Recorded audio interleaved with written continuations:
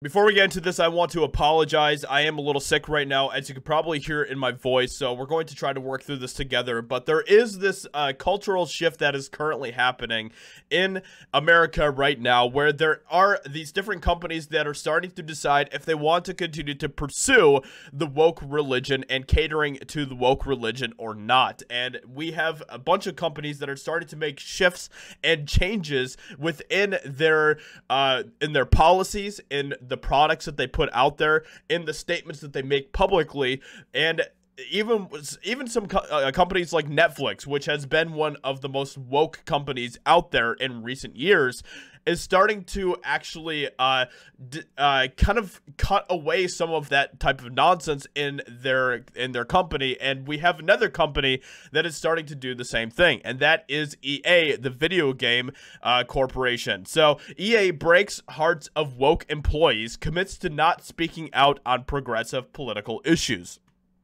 Video game powerhouse EA told employees the company would not be issuing statements on hot-button political issues. There was a push for video game companies to speak out on Roe v. Wade. Left-wing political newsletter The Washington Post called all video game companies and told them a list was being kept. EA can be put down as a big fat no. They knew better, and there's a lot of places that were very similar to this as well that just refused to speak on some of these issues, especially issues like Roe v. Wade.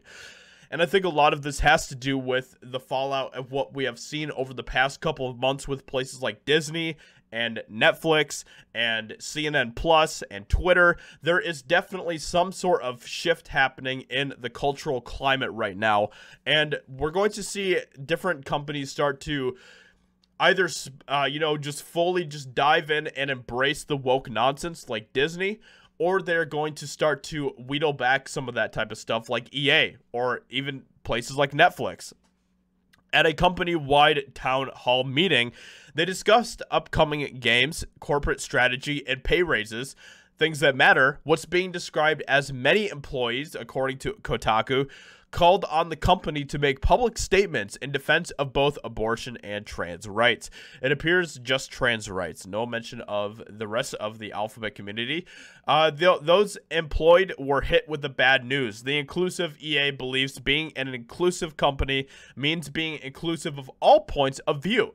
Now, isn't that interesting? This is the common sense argument that many of us have had for years now at this point, where, they continue to pretend that they are super inclusive and they just want diversity, but then we point out the ways that they aren't being inclusive of certain groups like straight white men or Christians or whatever else, and it just completely just destroys their entire virtue signaling argument that they are being super inclusive, because they want to be only inclusive to certain groups of people. They love diversity when it comes to certain groups of people, but when it comes to other groups of people, they don't want to have anything to do with it. They don't want to give them a voice or whatever else. And so what EA is saying here, in being an inclusive company, means being inclusive of all points of view. That is exactly what we have been asking for. That is what we have wanted for years now at this point. Excuse me. Thought Chief Police Officer. Wow. Or People Officer. Sorry. Thought Chief People Officer. That is an interesting job title.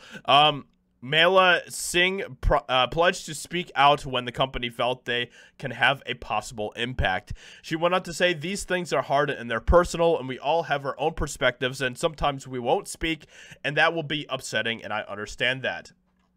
So, like I said, we are living in very interesting times right now where there is definitely something happening. There is some sort of shift happening. This doesn't mean that we have won. This doesn't mean that the culture war is over. This doesn't mean that we can just, sit back on our haunches and enjoy the victory lap, because we haven't gotten there yet.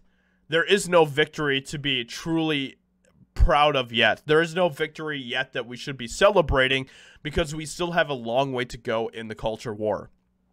So with that being said, as much as I love seeing companies like EA and Netflix and some of these other companies start to actually, realize that they are going to fall apart if they don't start to, make changes, there's still a long way to go. There's still a lot of things out there that need to be changed, and we are only just getting started. So let me know what you think about this in the comments below. Leave a like, subscribe, all of that good stuff. I'd appreciate that a lot. Make sure you share this video as well. I'd appreciate that. And I will talk to you all in another video very soon.